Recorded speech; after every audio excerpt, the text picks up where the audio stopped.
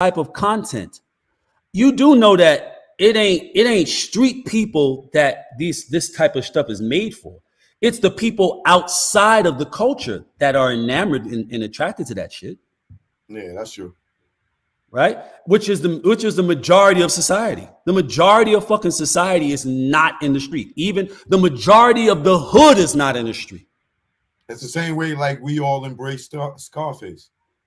Right. That wasn't our culture. We wasn't Cuban and all that other stuff. We didn't live in Miami. But I'm telling you, when that Scarface goddamn movie hit, everybody in the world wanted to be a drug dealer and sell motherfucking cocaine. You know, the thing is,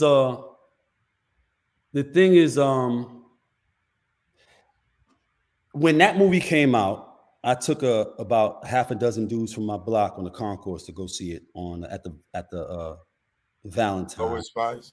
Oh, the Valentine. Yeah, on Fordham Road between Fordham Road and Valentine. right like a couple of blocks before Jerome. Yeah, with right next to where BIM used to be.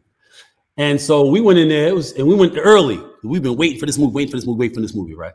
We went early, and so we come out of the movie theater, and my little homies from the neighborhood, whatever, they was like, "Oh, that shit was crazy," you know, like used to do coming out the karate movies. Everybody doing karate, and shit, right? And I come out that motherfucker. I'm already in the street. This is '83. I've been in the street 3 years already. So I'm walking like I'm in a daze, like. This shit got me so uneasy. I go home and I tell my mother, I said, Ma, they showed everything. They know everything, Ma. They had everything on the screen. And she said, motherfucker, I've been telling you since you was a kid that they know everything.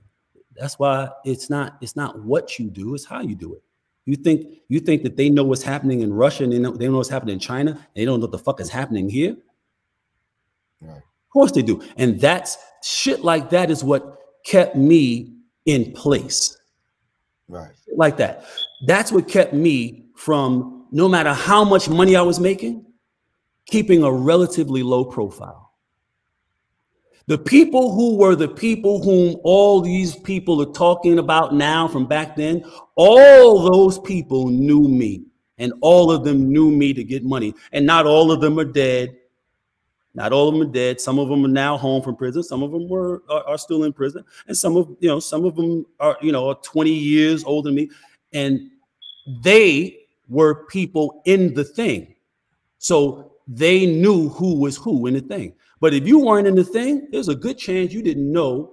Really, you might have been aware that I do something, right? But you had no idea the level on which I was doing it. No idea whatsoever, because I was taught by the real ones.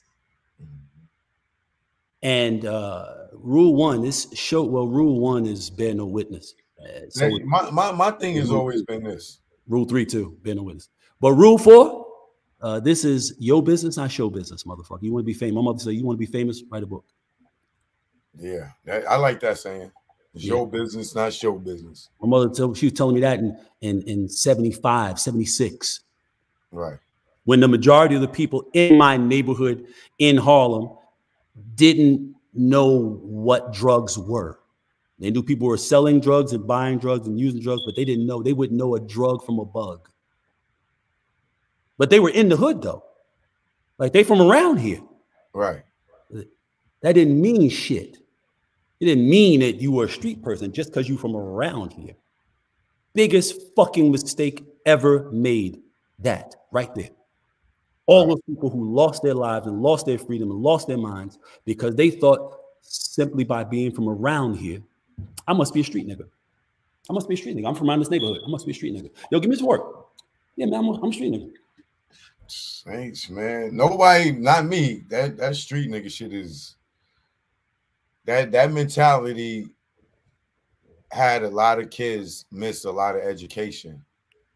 You know what I'm saying? The time they wasted in the street, they could have graduated college with a damn bachelor's, some a master's, some with even a doctorates.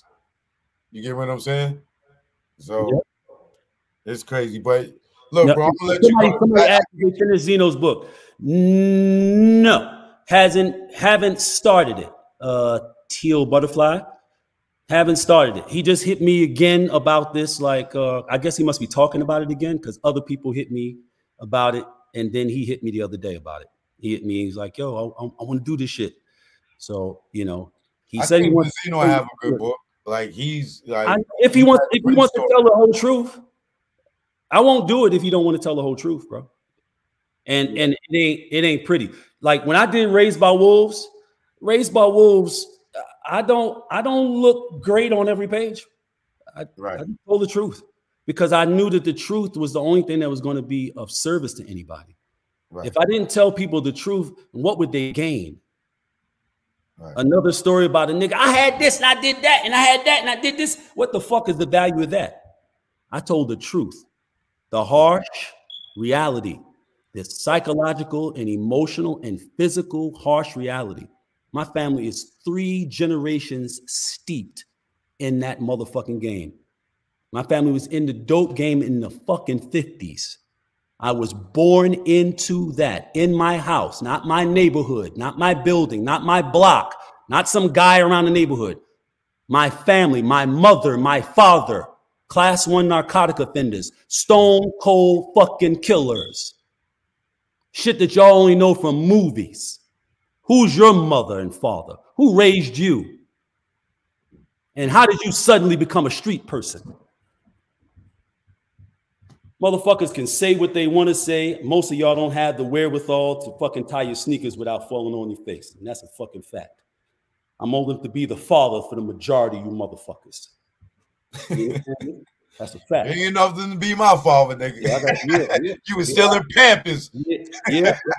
No. I'm 5 years older than you, but you know, I have seen so many lifetimes, bro. Right. So many lifetimes. Right.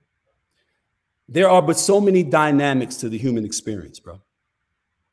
By the time you're 11, 12 years old, if you've had any degree of exposure, you've not been one of those kids who was kept in the house and made to go inside when the street lights came on, whatever. By the time you're 12, 13 years old, you have pretty much seen all that there is to see in or experienced in this life. As you get older. I ain't lying, nigga. I done seen a murder. I seen a jail cell. I was in cuffs at 13. I was on probation, all at about 13. So right. I understand what you're saying.